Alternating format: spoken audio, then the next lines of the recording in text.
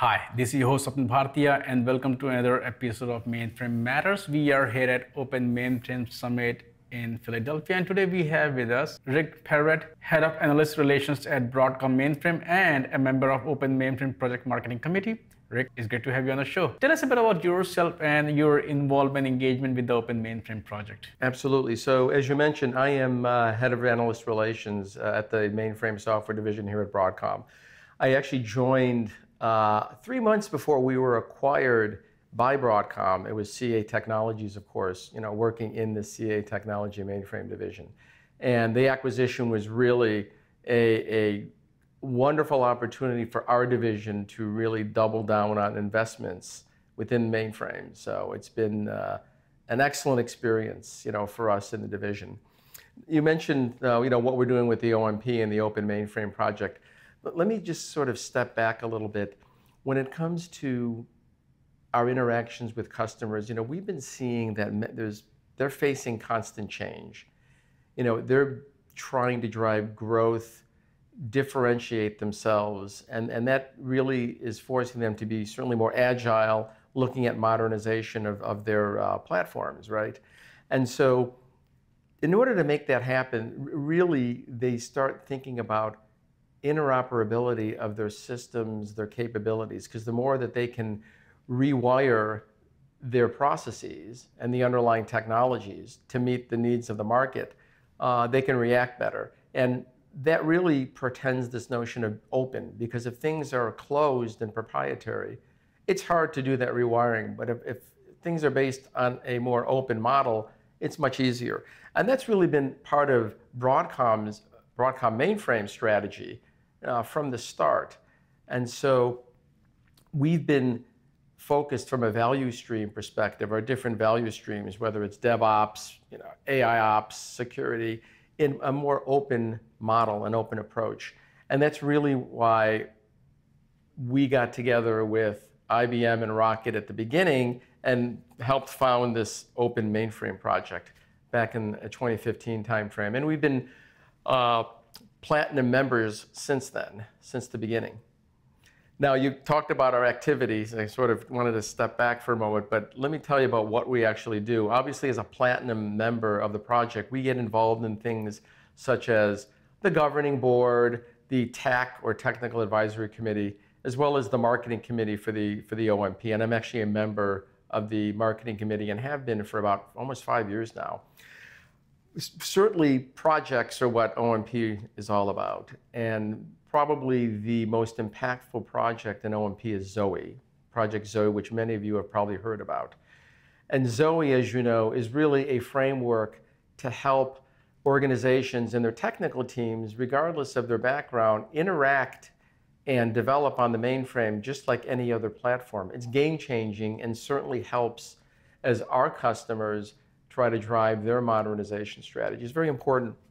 And if you go to zoe.org, you can learn a lot more about it. And in fact, you can see, as far as Broadcom is concerned and our involvement, we've really put a lot of wood behind the arrow, as they say, as it relates to intellectual property contributions. I think we've made about 30 component contributions to Zoe across the API mediation layer, the command line interface, and the app framework itself.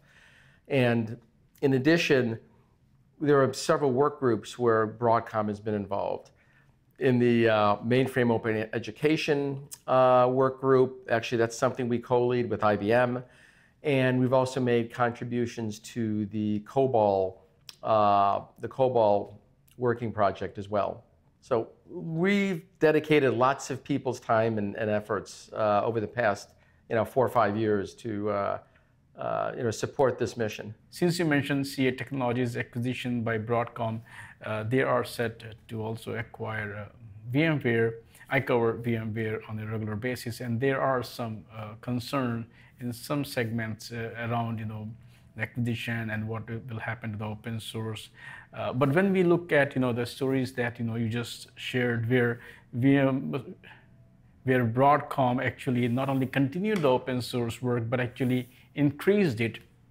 So can you talk a bit about the support that is there within Broadcom for open source project and communities? Right. So we certainly have within, I mentioned value streams, right? We have something that's called the open mainframe value stream, and that value stream is really cross-cutting through all of our different value streams, whether it's app dev and DevOps, whether it's security, whether it's AI ops or IT, ITOM, IT operations management, data management. And you actually, if you go to zoe.org, you can actually see those IP contributions that we made cross-cut, 4 of those value stream areas. So, but when you talk about, like any open source initiative, right, the strength of it is having a project office, let's say, and it really comes from the top down. Our SVP and GM, Greg Lotko, he will say, and he's always talked about open and the importance of an open first approach since 2018.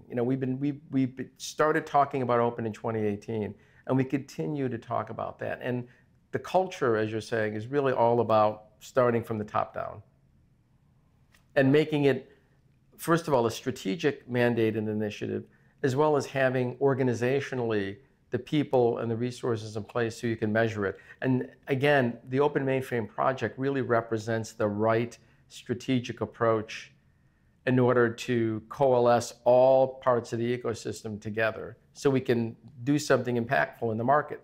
Now let's talk about the biggest news of the day, not only the day, but I would say even the year, because we have been kind of talking about this for a while. So tell us, what you folks are announcing here today. So the big news today is that Broadcom has donated a z15 mainframe system to the Open Mainframe Project. So for the first time, OMP will have an actual dedicated infrastructure to support all its projects. Today, it's a shared infrastructure, and that, as you can imagine, has limitations, if you will. It's interesting how this sort of all came about. Historically, as I've talked about, we've always donated people's time and energy to various projects, to various work groups. Obviously, the development of IP, as I mentioned before, that sits underneath Zoe. But, as a Platinum member, we really need to think about what other things we can do to foster this community. So it's actually now sitting at Marist College, so I would like to thank Marist College, of course, for hosting that. And it should be up and running and operational in 2023, available for the projects.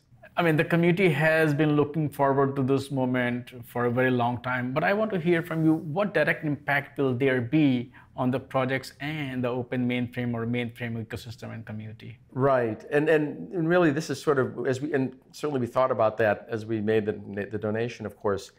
One is really, having a dedicated resource helps the projects that exist today to really scale and accelerate the hardening of their IP, of the code. And that's really important because we want to make sure that that happens as quickly as possible so we can get the innovation out there and it can have a greater impact to the community as a whole as well as end users. That's really important. So having that dedicated piece certainly helps in accelerating that. The second thing is just around collaboration.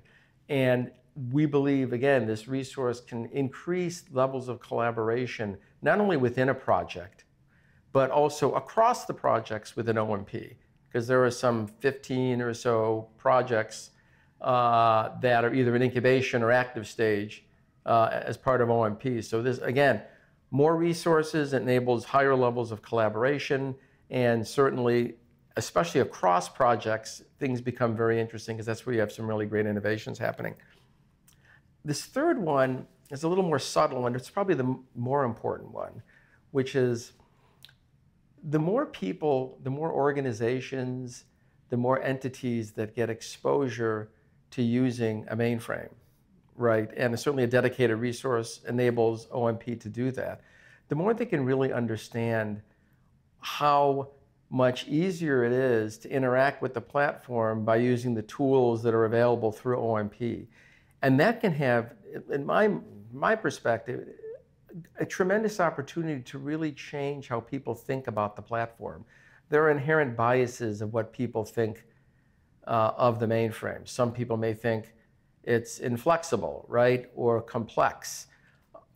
OMP is all about driving simplicity and opening up the platform so it can be more agile. And so it's certainly in a soft way, a softly measurable way, if you will, help break down those biases. If you look at mainframe, it has been around for a very long time.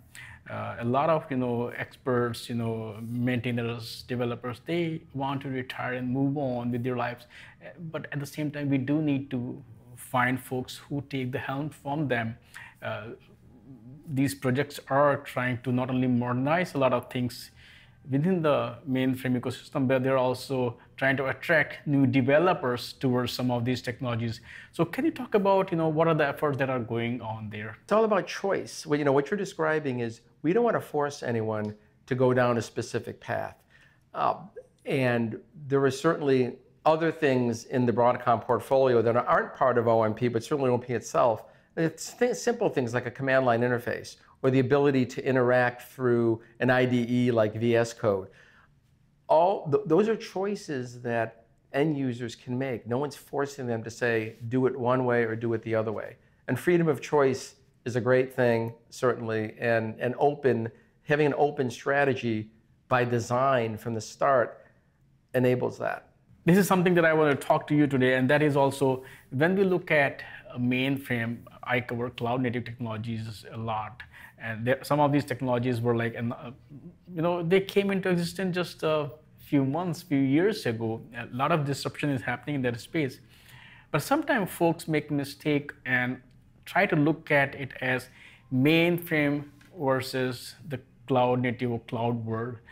But the way I see it is that within the cloud world, we talk about multi-cloud, we talk about hybrid cloud, we talk about private clouds running on-prem, and within multi-cloud, we talk about cloud from AWS, Azure, GCP, and then there are alternative cloud providers as well.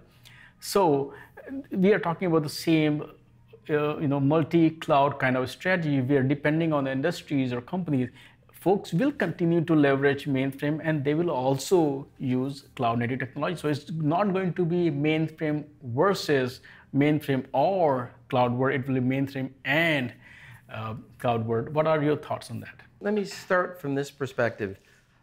Nobody, and certainly not Broadcom, is telling any customer that every workload needs to run on a mainframe. What should drive platform decisions is the business requirement. What does the business need? Number one, that needs to drive the decisions on how to run an application or run a workload. And so we see from our enterprise customers that they're running obviously multi-cloud hybrid environments. And that's something that's going to be in place for the foreseeable future. You talk to the Gartners, the IDCs, and the Forresters. That's the reality. So in this mixed architectural mode, which is going to be around for a long time, it's important that the mainframe platform be positioned such that it can you can interact with it like any other platform. Therefore, its value can be highly leveraged and realized, just like any other platform, because there's always going to be a new technology coming down the pike, like you said, every 6 months. But an organization, no organization can turn on a dime every 6 months. That's not reality. Rick, thank you so much for taking time out today and talk about, of course, there's this contribution of Z15 to the mainframe project, and we also talked about other relevant topics like modernizing and multi-cloud. Thanks for all those insights, and I would love to have you back on the show. Thank you.